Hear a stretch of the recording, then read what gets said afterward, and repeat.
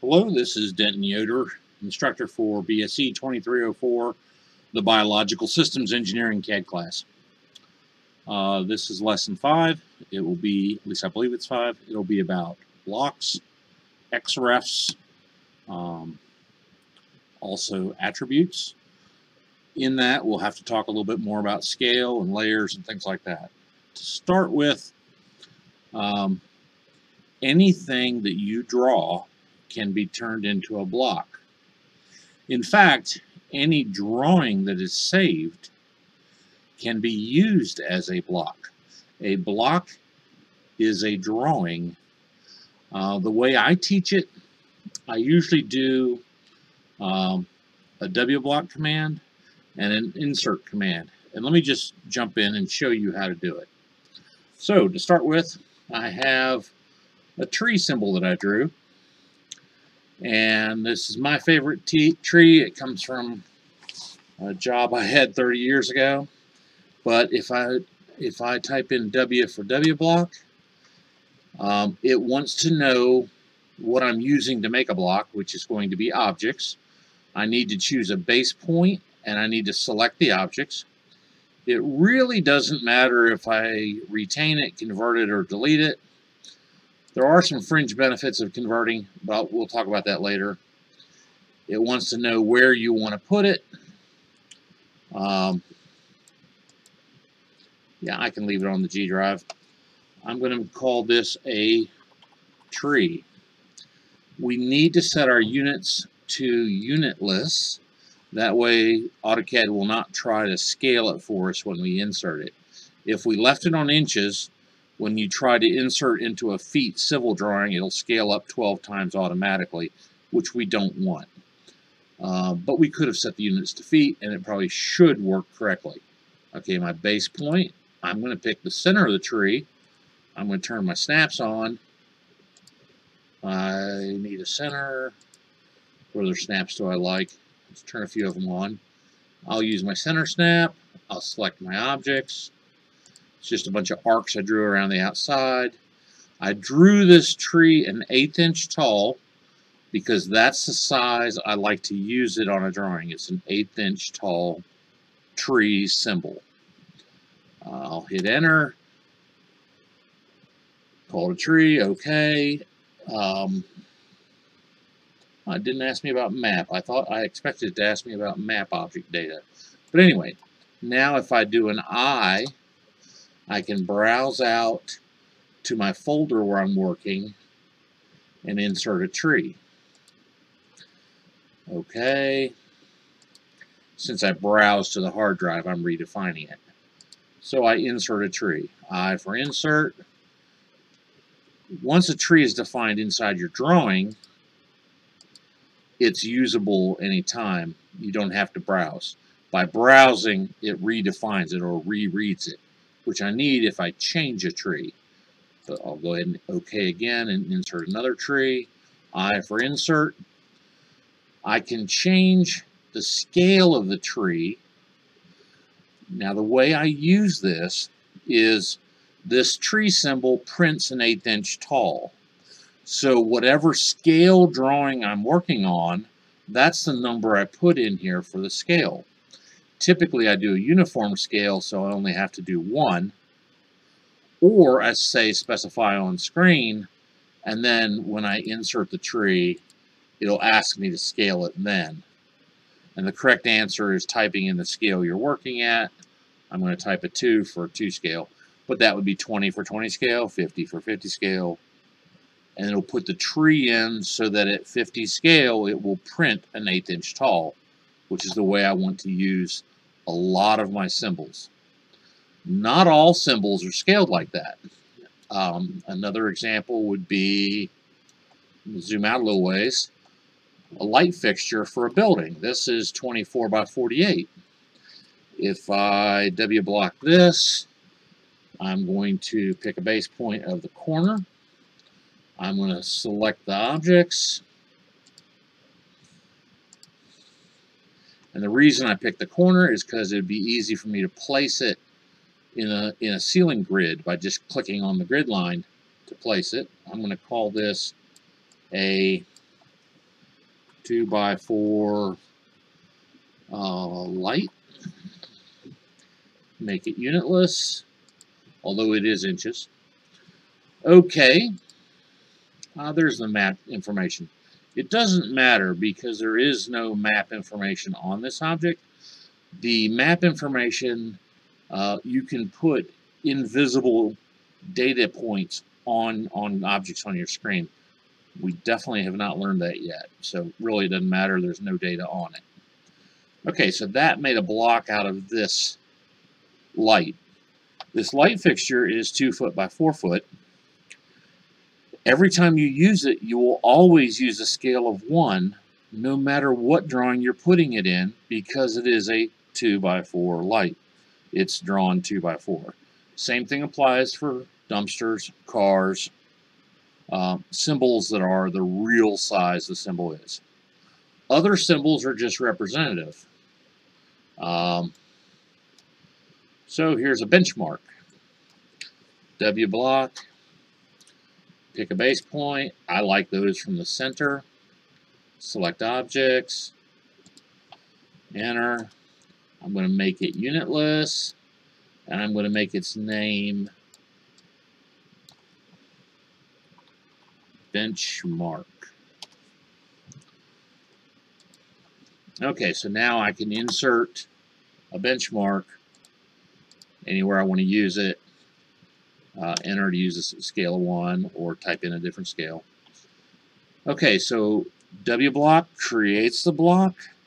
I for insert brings it back. Technically, W block creates it and writes it to a file on the hard drive for use.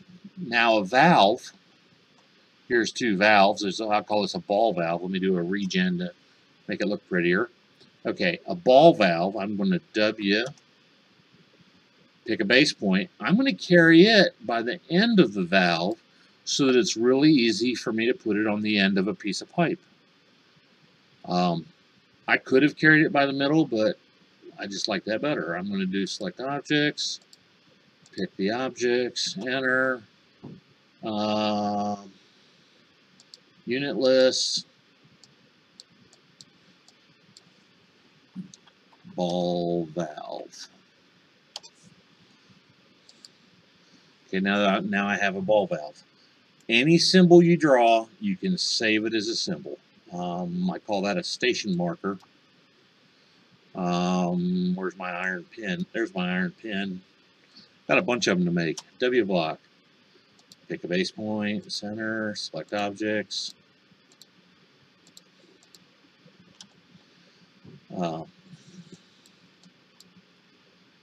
IP, iron pin, iron pipe. Iron pipe is good enough because it looks like a pipe. It's unitless. Okay. I use those a lot in survey. Here's a sewer manhole. I drew this symbol bigger because it's got a piece of text in it, and I wanted the text big enough for you to read. So let me check what I made that. Control 1. I made the style of text. I set the height of 1/8 inch. So the text is 1/8 inch, and the circle I made was 1/4 inch. Okay. Control 1 is properties. You can open it up anytime you want it. It lets you look at things and change them. But anyway, this is a sewer manhole. I can W for W block. I want to pick it up by the center of it. I want to select objects. And I'm going to call it, short form is SMH for sewer manhole. I'm going to say it's unitless. Okay. Now I don't need the map information. Okay, now this one is a question mark. If I edit the text, you'll see it's not normal text. It is an attribute. So I have a tag, and then a prompt, what goes in the bubble dude, and then a default value of A. So if I W block, you want to pick your base point. You want to select your objects, and if you have attributes, If you have more than one, you want to pick them in the order that you want the computer to ask the questions. I don't care, so I'm just going to hit it. Okay, so that is an attribute definition. And when I make this block, it is I'm going to call it a bub for bubble. Or I could just call it, spell it out, bubble. I'm going to call it bubble, do an OK on that. And when it converts it to an attribute, it says, what goes in the bubble, dude? And I could put a 12 in there if I want, and it replaces it with a 12. Now, if I insert a bubble, OK, and pick where I want it to go, if I just do an OK, I get an A. If I insert a bubble again, I can choose and type B. So what this is an attribute. Attributes are magic text placeholders inside blocks.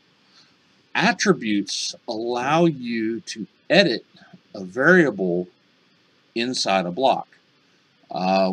We often use them, well, actually, in Civil you use them a lot. You put attributes on manholes, you put them on power poles, you put them on everything. The idea is when you insert a manhole, you number the manhole. Or you insert a power pole, you number the power pole. Anything you insert, you tag it with a label. The idea of that is an invisible, well, it's visible or invisible, attribute information that can be exported into GIS or linked to a database. So attributes are very critical for doing drawings. You can also do fill in title blocks with attributes, a lot of stuff you can do with them. I need to make a north arrow. I've got a bunch of them. This is probably my favorite one. I'm going to W block, pick a point. I'm going to grab the center of, right there, yeah. Select objects and make it unitless and call this north arrow. You see a bunch of north arrows on the screen. Obviously, they're all north arrows. You can call them anything you want. You can use any handle you want. I like to have my handle right on a known location. The center of a circle works good. Maybe the point of this north arrow would be a good idea. I don't know. I want this north arrow, and I want to name it north triangle arrow. Make it unitless. Okay. So that's north arrow.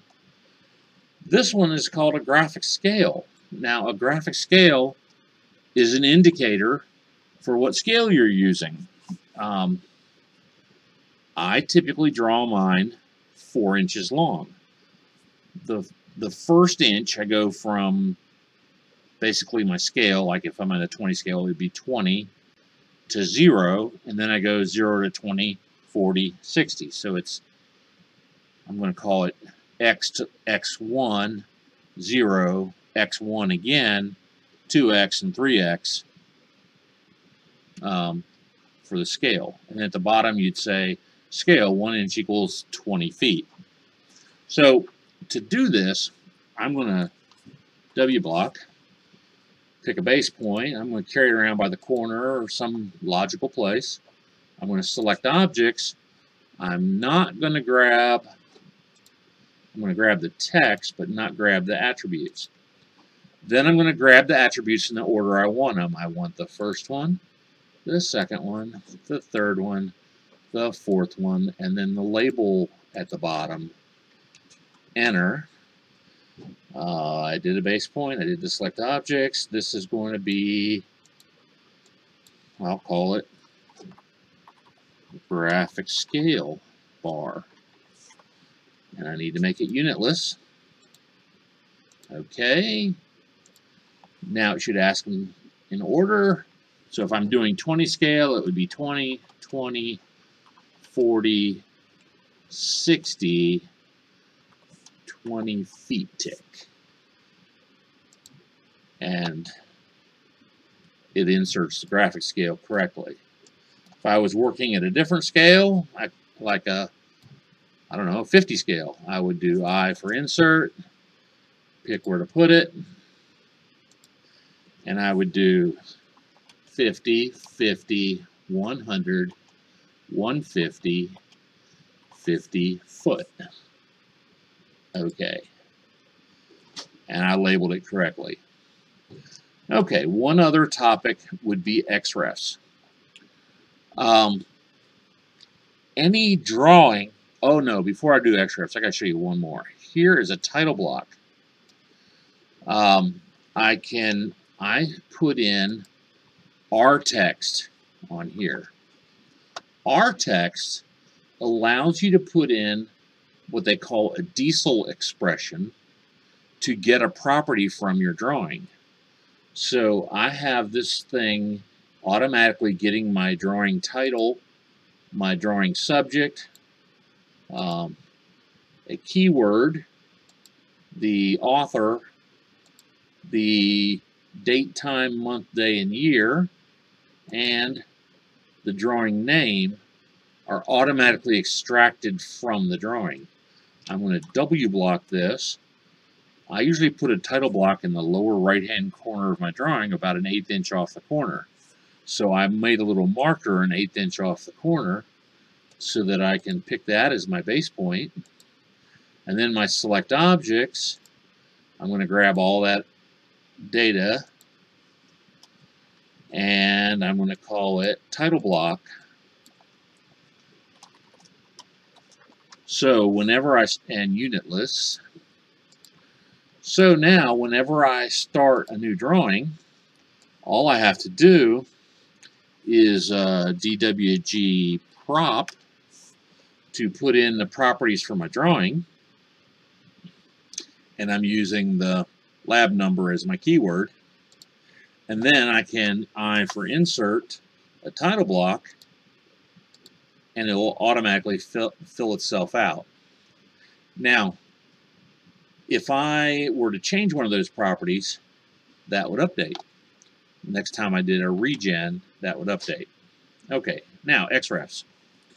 Xrefs are a lot like Rtext in that it's automatically generated. What an Xref is if I am working on a site plan with survey points and I give it to someone else who wants to use those points, he doesn't need to open my drawing. He wants to work on his own drawing, and he wants to Xref attach or Xref overlay my file. The idea is that when I change my point files, I move some points around, maybe redo some topo, I save my file and send him a new copy. When he puts his copy on his computer and opens his drawing, my drawing will update automatically inside his drawing because he is referencing my drawing. If you do programming at all, it's a lot like a pointer. You're setting a pointer in your drawing to point to another piece of work. The two main ways of using it is an Xref attach or an Xref overlay. If I am attaching you and you are attaching me, to avoid conflicts, since we're both attaching each other, you use an Xref overlay, which means only Xref one layer deep, don't Xref what they are Xrefing. If you're Xrefing in a series where drawing 1 is referenced into drawing 2 and drawing 2 is referenced into drawing 3, you want to do an Xref attach, and it'll trickle down. Drawing 1 will trickle all the way down to drawing 3. And any changes to drawing 1 will update on 2 and will update on 3. All right, that's blocks, W block, insert, attributes, Rtext, Xrefs. I think we're done with this lab. Let me know if you have any questions. Have a good one. Bye-bye.